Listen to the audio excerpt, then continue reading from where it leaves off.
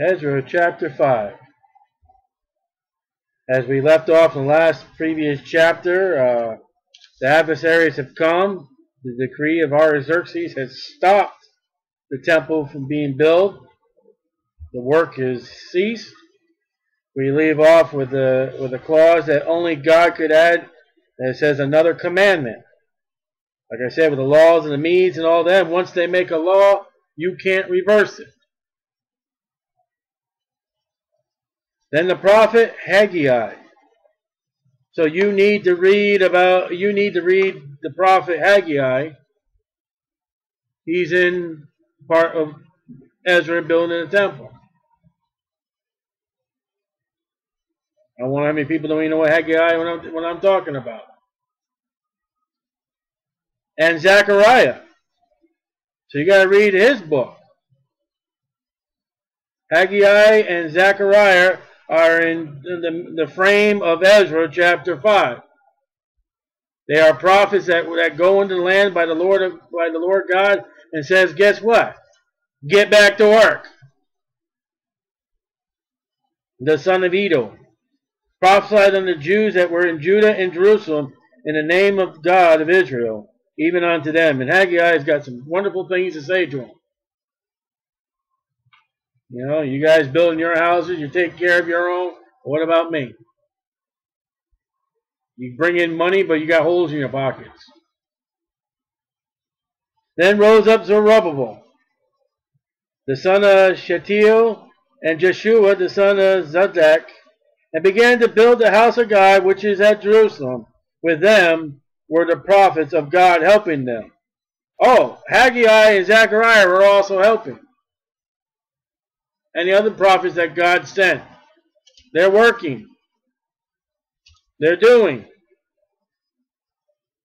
At the same time came to them Tatnai, governor on this side of the river, that's the Euphrates River, Shephazzai, and their companions. And they said thus unto them, who has commanded you to build this house and to make up this wall? So when you get right in God, I'm going to say it over and over again, when you do right, it's just natural that opposition is going to show up, suffering. How do you know if you're a Christian? Is when, listen, when you do right, step out to do right, you get opposition. I'm giving the question, when you get Christians that give Christians opposition about doing the Lord's work.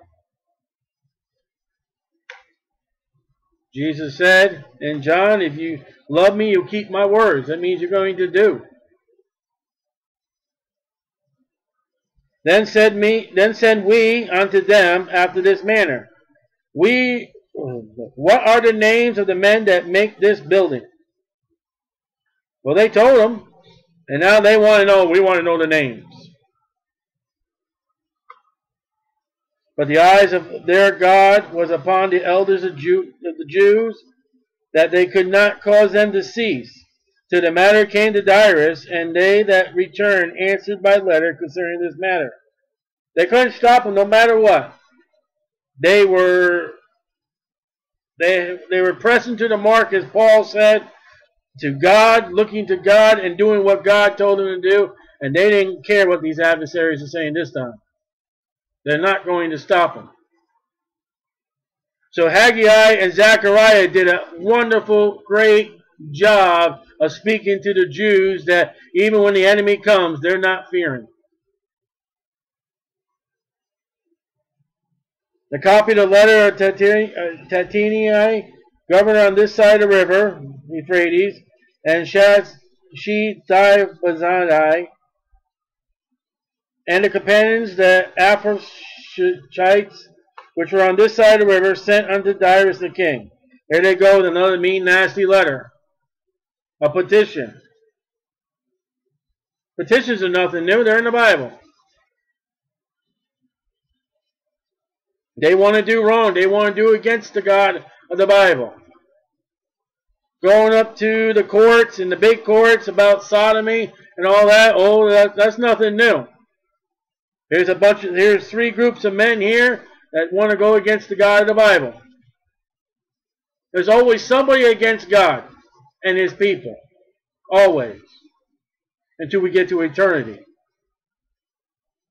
Listen, even after 1,000-year reign of the Lord Jesus Christ in the millennium, with Jesus Christ, the 12 apostles, and every born-again Christian that earns the right to reign, 1,000 years of all that, and if you do wicked, you'll be told to go jump in the lake of fire.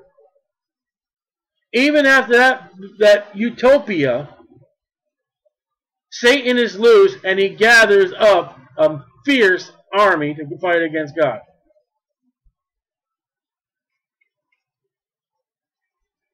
There's always going to be an enemy. Then sent a letter unto him, wherein was written thus, Unto Darius the king all peace. Be it known unto the king that we went into the province of Judea, to the house of the great God. Notice the great God. You know what that tells you? They'll talk God, God, God, Jesus, Jesus, Jesus. But their talk don't back their walk. And behind your back, they'll write letters or do whatever they can to stop the work. In the name of God, of course. Listen, the Catholic Church has been doing it throughout years. You check Fox's Book of Martyrs. All the wars that they started.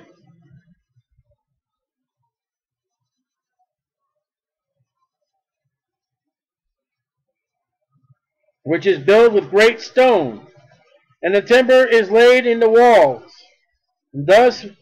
And this work goes fast on, and prospers in their hands. Alright, great stones is true. Timbers laid in the walls is true. This work goes fast on. Well, I don't know. That may be a lie. Remember when Satan talked to Eve? Most of it was true. Only one little part was a lie. That fast on could be he's trying to scare the king. Hurry up, hurry up, hurry up. We got no time to lose. They're going to build that place quick. Before you know it, it'll be done. So, I mean, that could be a lie, may not be. This work goes fast on and prospers in their hands. Well, that you know is true because they're doing it from God. And it may be fast work. They may be in a hurry to hurry up and get it done.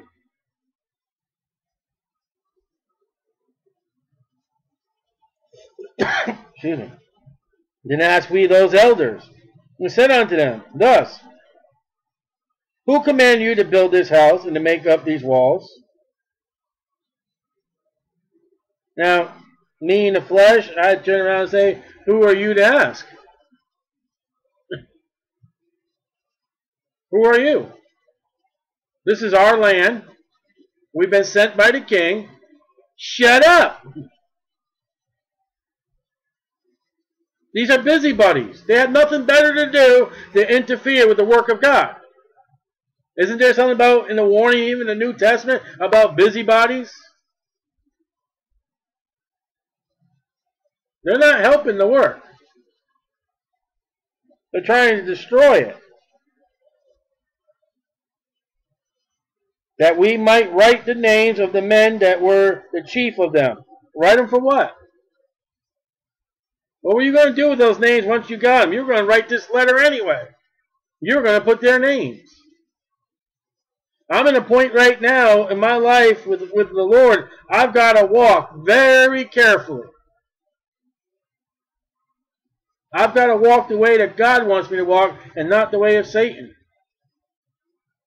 This is the way of Satan, to destruct the work.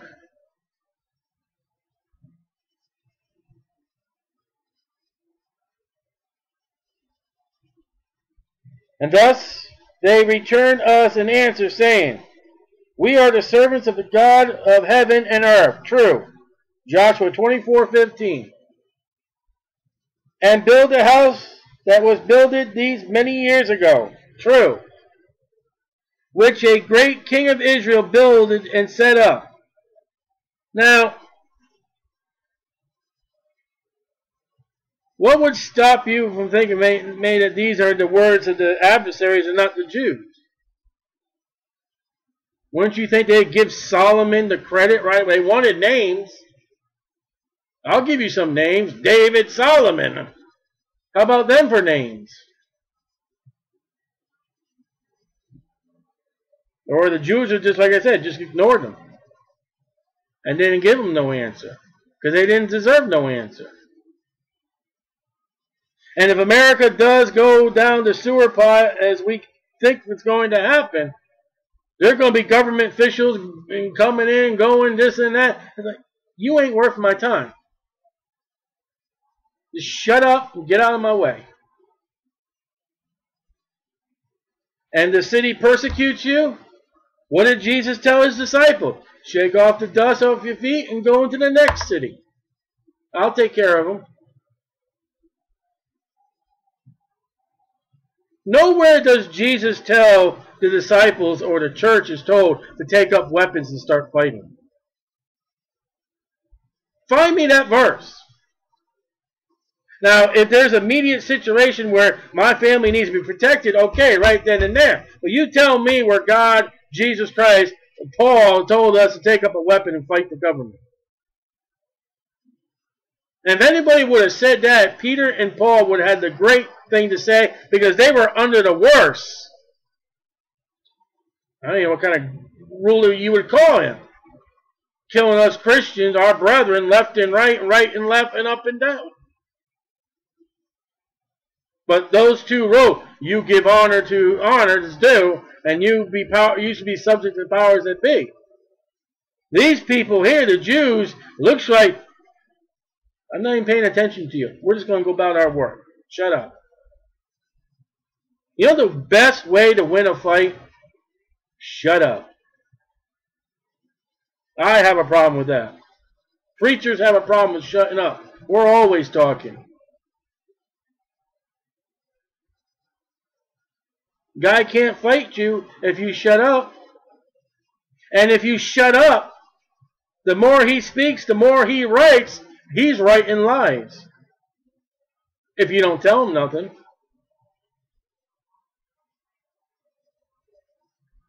But after that, our fathers had provoked the God of heaven into wrath. True. He gave them into the hand of Nebuchadnezzar, the king of Babylon, the Chaldean. True. Notice how they're not covering up their history. Whoever is telling this, it is 100% true. I dare you to get in an airplane, fly over anywhere in America, parachute down, walk to the nearest school with a blindfold, grab the nearest history book, and open it up and see if that history is true. I dare you.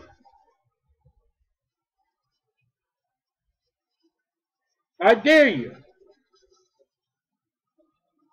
I'll give you names to look up in the history what they teach. Obadiah Holmes and John Clark. What do they teach about them? What do they teach about the Pilgrims? What do they teach about the Salem witch trials?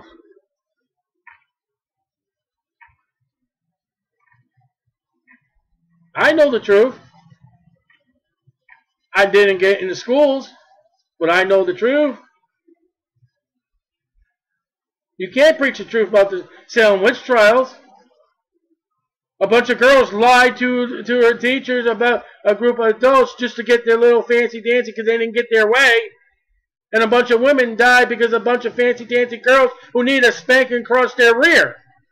But you can't preach that today because that's going on right in the schools right now. They know the history, and the history's correct. America does not know her history. And will never know the history. I can go on with that, but I won't. But in the first year of Cyrus, the king of Babylon, the same King Cyrus made a decree to build this house of God. True. We read that in Ezra 1. We read that in 2 Chronicles, the last chapter, which I think is 36. Did you see what they did? They didn't name David. They didn't name Solomon. They named Nebuchadnezzar. That's the one that took us out of the land. Cyrus. You want a name? We'll give you a name. Cyrus. Go back and check that. That's a name. That's a king that made a law, and you cannot change the law. Go check the records. Go check history. That's what they're telling them. Imagine somebody in America today, go check the history on those people. Wish wash, panty waste, anything else like that, but the truth. So there's a name, Cyrus. Check that name out. And the vessels also of gold and silver of the house of God, which Nebuchadnezzar took out of the temple, that was in Jerusalem, true, and brought them into the temple of Babylon, true. Thus did Cyrus the king take out of the temple of Babylon, true, and they were delivered unto one, whose name was Sheshbaziah. There's your bazaar. True. Gave him a name. Go check Sheshbaziah. That's a name. Go check his name. He was given the command of all the stuff that was locked up in Babylon by Cyrus. Go check the name out. Leave us alone.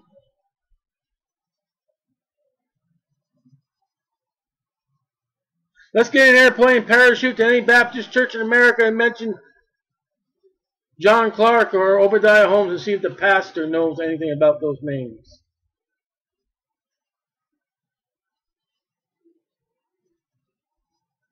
What about it?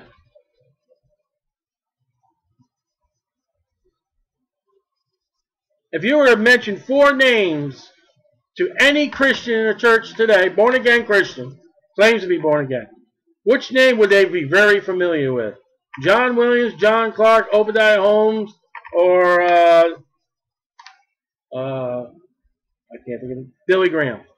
Which name would they know? Oh, they know the one that defeated the cause of Christ, weren't they?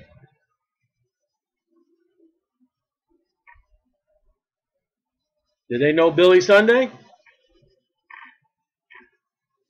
You can't even look on the internet. Peanut farmer started school, started preaching at the age of 6-year-old. You cannot come up with the name Bob Jones Sr. How about that? I even did the search. And I put more in what I told Rachel to search in. And I couldn't find Bob Jones Sr. They kept coming up with Buck-Tink President. I'm going to save the world under... I think it's Southern Baptist, but not anything but. Hey, brother, give me a beer.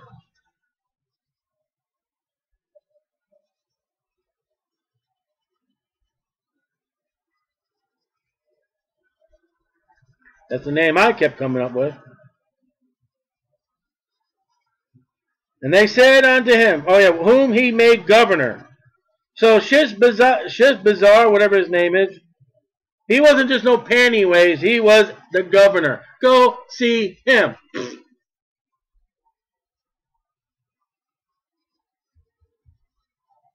You want names? We gave you names. They wanted the names of the Jews. So they can go back and, persecute those Jews that did it. And, they wanted Haggai and they wanted Zechariah so they could bring them on charges because they defiled the king's order in chapter 4. Rightly so, they would have been prosecuted for not obeying the law. But they gave them names. Names who the law says they can be there, and names that they by the law can build. Look at that. That's wisdom. And said unto him, take these vessels, go carry them into the temple that is in Jerusalem. True. Why would the king say, take these vessels, go carry them to the temple that's in Jerusalem, when there is no temple in Jerusalem, because the king is ordering for that place to be builded. Ha!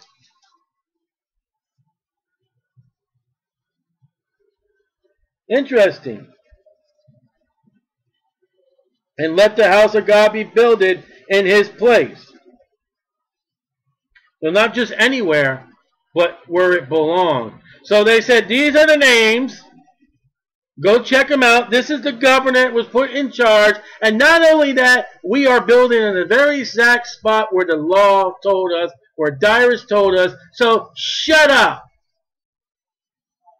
Go back and check it out. In the next chapter, they're going to, by the way. They want an investigation now. This is what they're asking for. How do you know we're in this day of Ezra?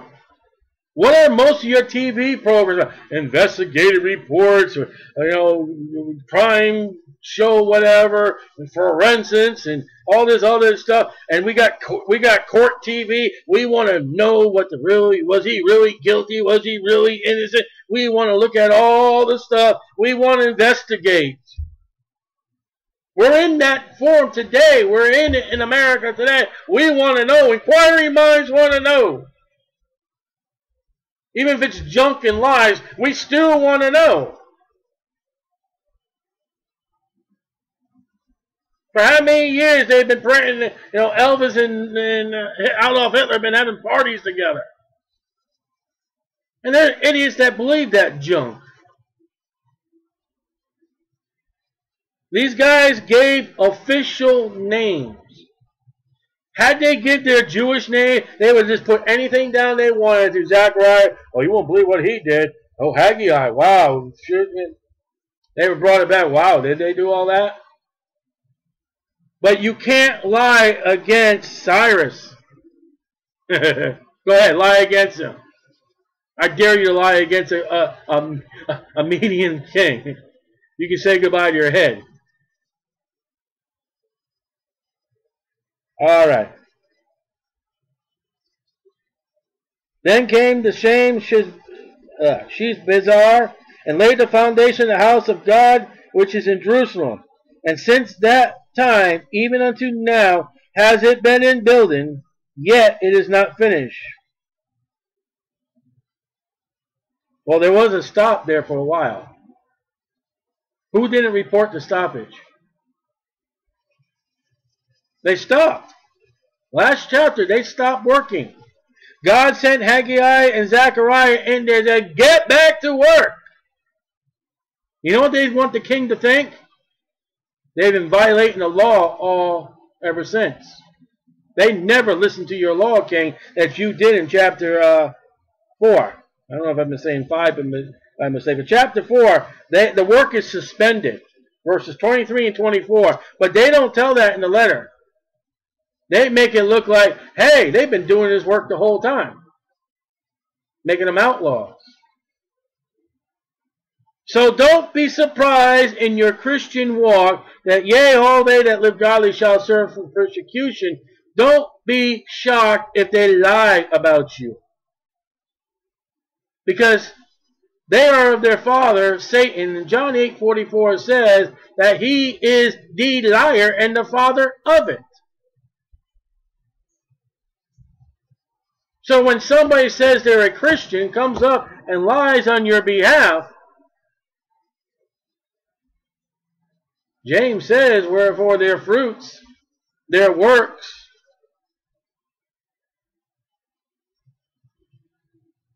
the Roman Catholic Church says they're Christians. Ask any news media. If you're in some place where there's a TV and all of a sudden the media says Christians, turn it off right away. And ask everybody that's in the room, who do you think they're talking about? I guarantee 95% of them will say, oh, the Catholic Church.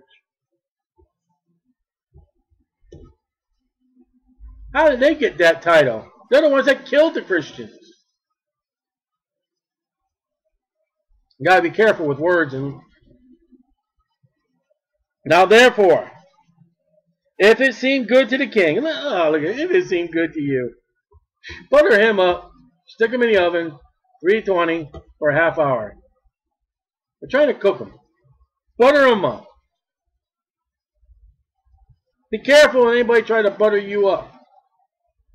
Oh, you're just so nice. You're just such a great... Shut up. I love all the times when I went to go buy a car at a car place, and they just, I had one guy, he looked at the bumper stickers on the car. Oh, I'm a no, you're not. You're just trying to say that to get me to buy one of your cars. Oh, we got this wonderful warranty. Like, I told one guy, wait a minute, you got a warranty? Yeah, wonderful warranty from bumper to bumper. I said, it's a good car, right? He goes, yeah. Then why would you need a warranty if it's such a good car? Why are you warrantying a good car? Be careful if people try to butter you up to get your money or get whatever they want out of you.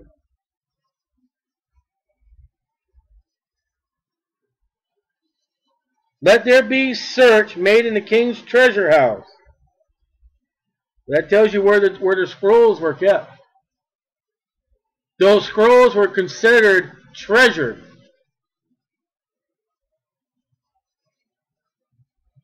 They were valuable information.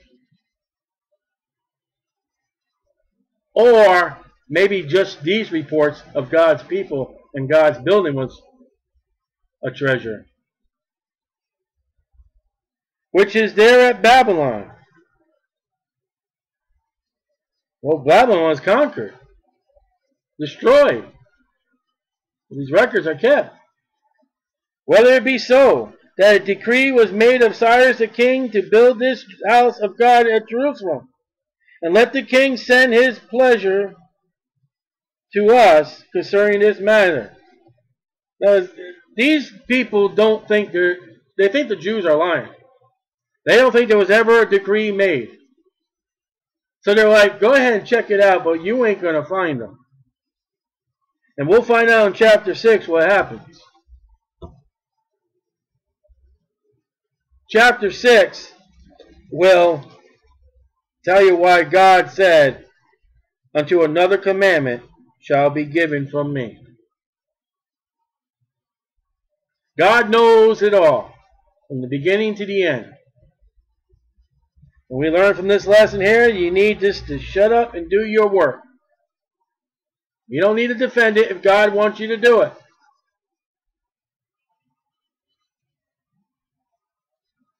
There are certain things right now going on. If you guys are questioned, we're not interested. That's why we're not doing it. You don't need to go into all the details and everything about, this is wrong. No, we're not interested. Then shut up.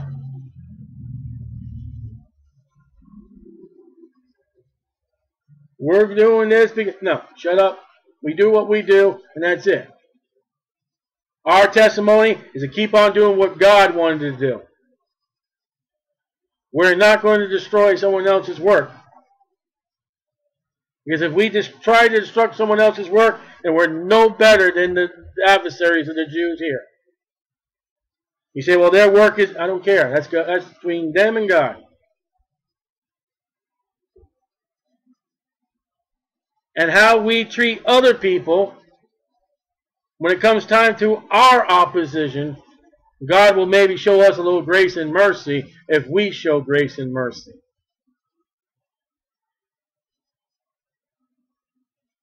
By the way, if anybody comes to YouTube, I'm the speaker in this house. They come to me. Especially with events that may be even happening later down the road.